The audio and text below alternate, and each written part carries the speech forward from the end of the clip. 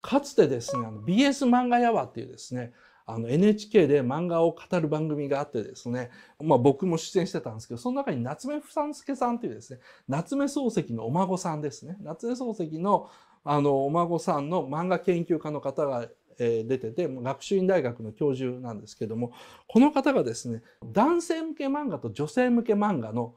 何が違うのかと、根本的に何が違うのかっていうのを語っててですね、石川淳さんとかも入ってですね、その中で夏目さんが言ったのが僕は、これはね、面白いなと思ったのが、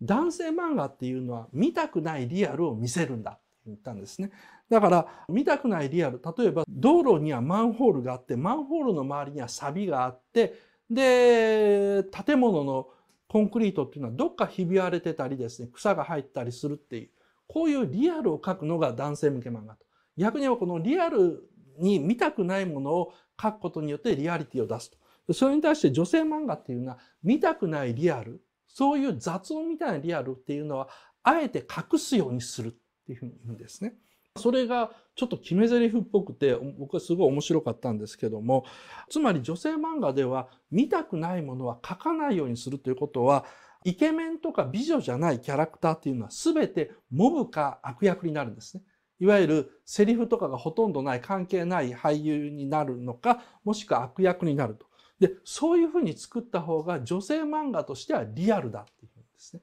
男性漫画のリアルというのはいかにみっともないものを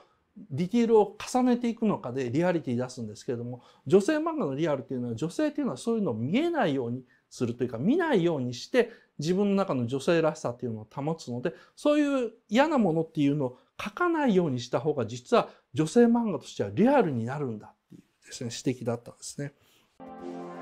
最後まで見てくれてありがとうございます。チャンネル登録もよろしくね。